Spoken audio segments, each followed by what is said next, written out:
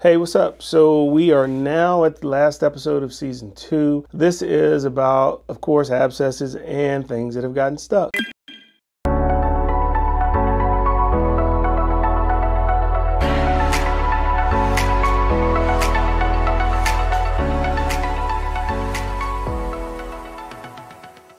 All right, so this first patient just has a neck abscess. It's in the back. We see patients get abscesses here from time to time, especially diabetics. Abscess, pretty much make an incision, you drain it, get the pus out. We're just waiting on you. Yes, ma'am. We're ready.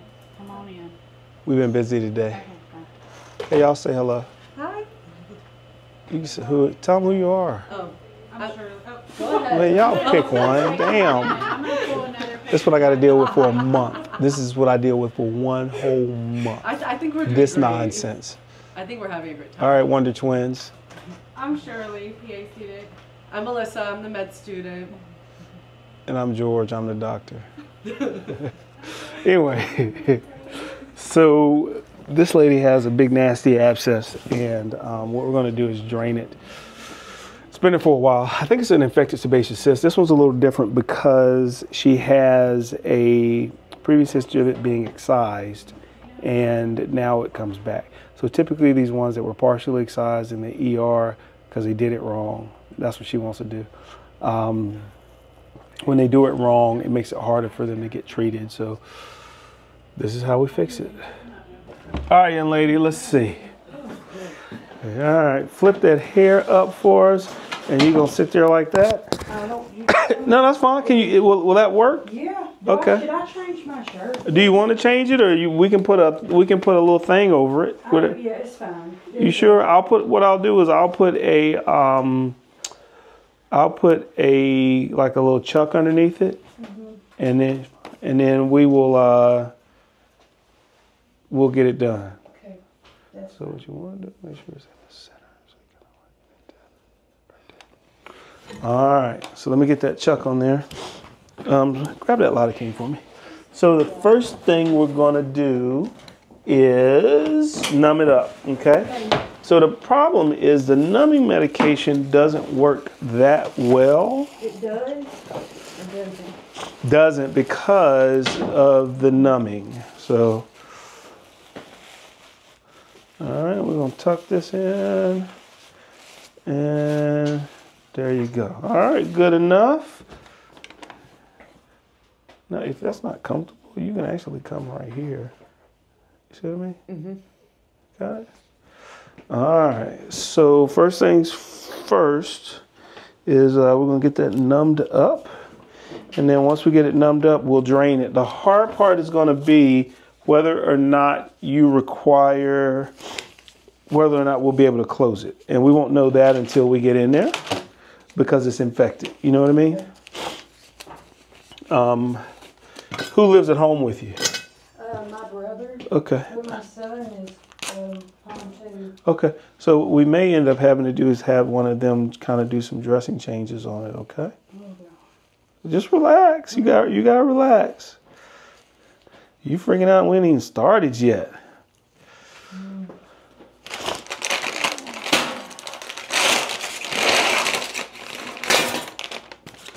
Where's that lidocaine? Ah, thank you, ma'am. All right, so a little stick, okay? 1, 2, 3.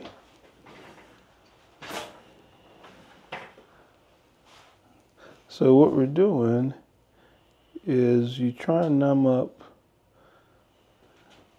the entire thing. You okay? Not ideal. So I want to cross the skin, a little stick, 1, 2, 3.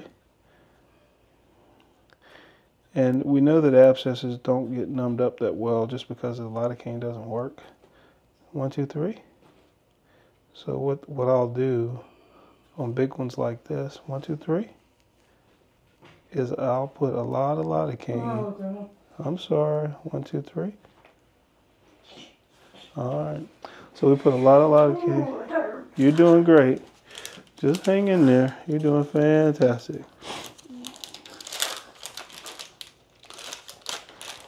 All right, so you're gonna feel a little bit of stuff run down your neck, okay?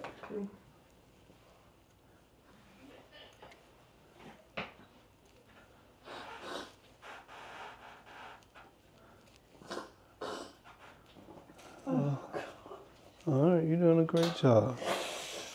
You're doing fantastic, okay? So yeah, so just like I suspected, I think a lot of this is complicated because of that previous surgery that you had with it, okay? Yes, sir. So what we're gonna have to do, I'm gonna open this up just a little bit. Good, okay. So what we're gonna do is release all this infection from it. And then we're gonna pack it so that it's, oh, we're good. We're gonna pack it so that it can heal. And then at some point, we're gonna have to talk about cutting the whole area out, okay? Yeah. But right now we got it drained, which is good, which means it's gonna heal a lot faster and it won't hurt as much. But what I will say is I don't think going to work today is a good idea.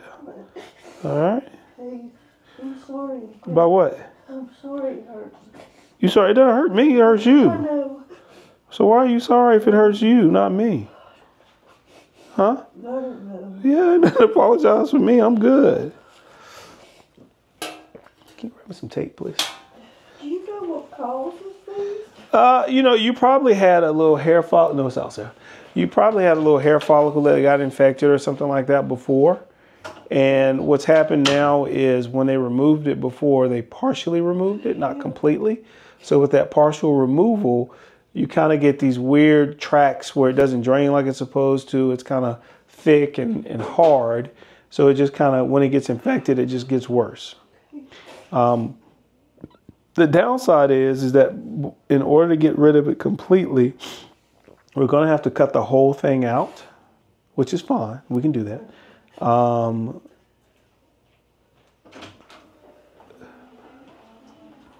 last time, 2 years ago, I just they want to pick one put me to piece. sleep and cut it out. And Yeah. I figured that she didn't get it all. Do you remember who did it? Yes, Smith. Okay. And I told them, I said, I do not want to go back One to her. piece. Because I Just feel one like piece. she No, left just one. some in there.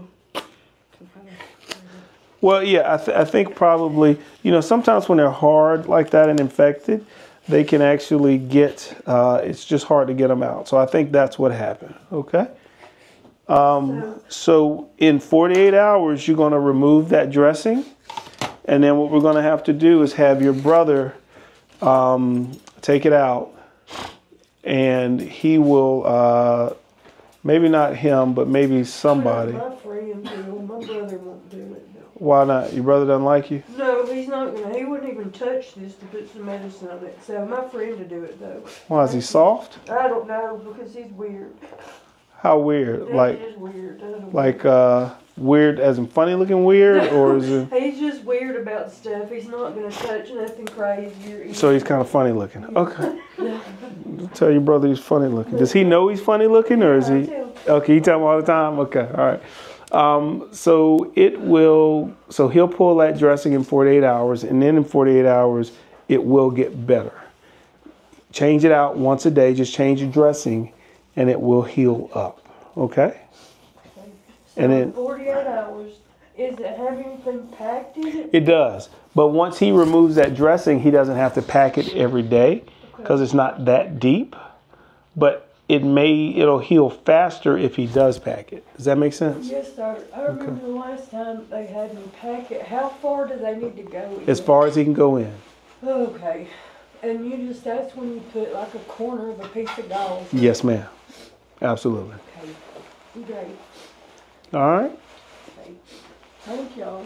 All right. And then I want you to come see me in 2 weeks. But when you walk out, I also want you to get with the young lady up front and tell her that we want to get you an excuse to go to work today, because I don't think you should go to work. Okay? Okay, so I'll see you in 2 weeks. Yes, ma'am. And then we'll decide and then we'll just go ahead and maybe schedule that surgery? Yes, ma'am. Okay. Yeah. I don't ever want this to happen. No, I don't want it ever, because it's pretty big, it's pretty painful. I don't want you to have to deal with this if you don't have to. So. Yes, sir. All right? Thank y'all All right. very much. You okay? Yes, I'm okay. All right. I have real bad anxiety, and I used to be a drug addict, so Okay. I don't take Xanax or anything like Yes, that ma'am. anymore. So I take Buspar now, and they don't work as well. They don't. They sure don't. They're not. They don't balance you out at all. That's true. I'll be back on meth. Yeah, don't do that. All right, girl, hold on. Let me get you set up, okay? All right. Yes, ma'am. Yeah, so she's good. It wasn't that bad, but it's just chronically inflamed and has a lot of loculations in it. So we'll have to cut that one out, but we'll get that done. We'll schedule it in about a week or two. Get it set up. Peace. So this one actually is a pretty nasty abscess, but the most important thing is that when you drain an abscess, one, you have to tell the patient that the numbing medicine will help, but will not completely remove the pain because lidocaine just doesn't work in infected fields. Number two, once you get it out, it's an infected wound. So you want it to heal from the inside out so you don't close infected wounds. I typically like a wet to dry dressing on simple small abscesses like this. So I pack it for 48 hours, pull the packing out. The patient gets in the shower, washes it with soap and water. Doesn't matter if it's antibacterial soap or not. That's not really a thing. FDA kind of got rid of that. But any soap will work, and then pack it with gauze if it's a big abscess until it heals from the bottom up. The main reason you're doing that is because you don't want the skin to close it really quickly, and then you end up in the emergency room or in my office getting a repeat drainage. If you let it heal from the bottom up because you've kept that top part open, usually it won't come back unless there's something foreign in it. Speaking of foreign, let's talk about BB in the cheek. This gentleman needs to get an MRI, and he's got a BB. He got shot. I think it was his brother that shot him a while ago. Shout out to Marcus Crawford. I don't think I ever shot him with a BB gun, but we had to get it out. All right, so public service announcement before we get started on this next case. If your doctor says, hey, Ms. Johnson, you need to go to get pre-admission testing done. What that means is you see the anesthesiologist, they talk about what's going on with you medically and then decide if you need some type of test done before surgery. That can be anything from checking your potassium to knowing that you've had 2 heart attacks, have not followed up with your cardiologist, and are having chest pain. Those types of things are important prior to surgery so that we don't have to cancel your surgery the day of. So go to PATs. All right, anyway, next guy has a pretty interesting problem. I'm gonna take my jacket off. He has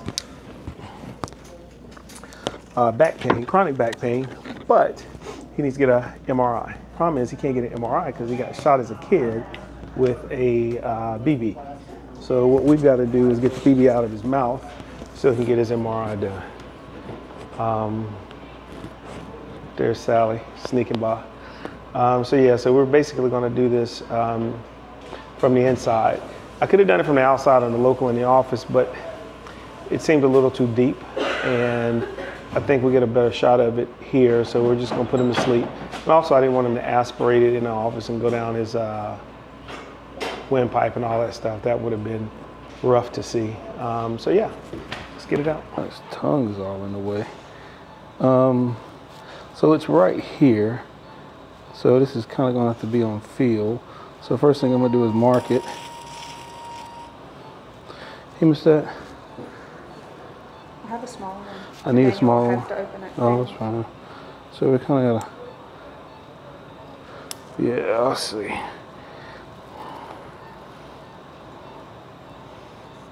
Hey, Laura.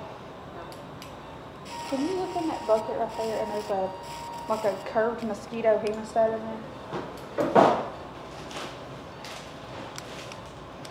So you can hear it clicking. Is that gonna be too small? No, it's gonna be perfect actually.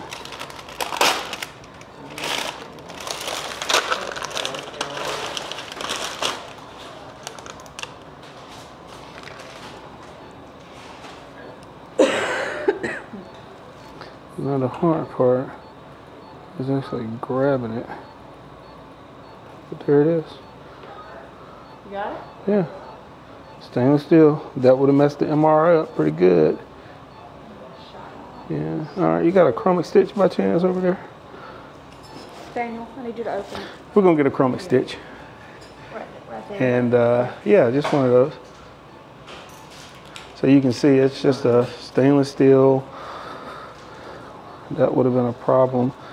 I kind of half want to stitch this, half don't want to stitch it, but it was pretty deep, so we'll put one stitch in it.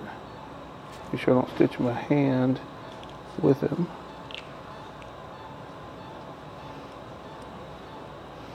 And that's just to help it close.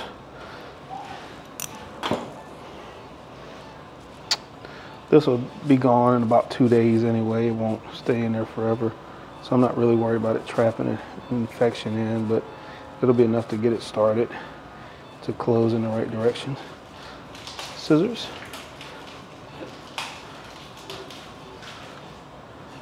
But yeah, he got shot on the outside, not the inside, but that seemed like a more logical thing.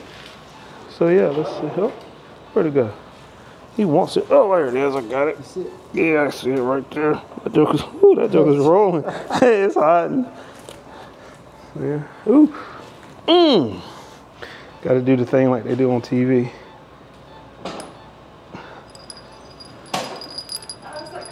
Like Christmas.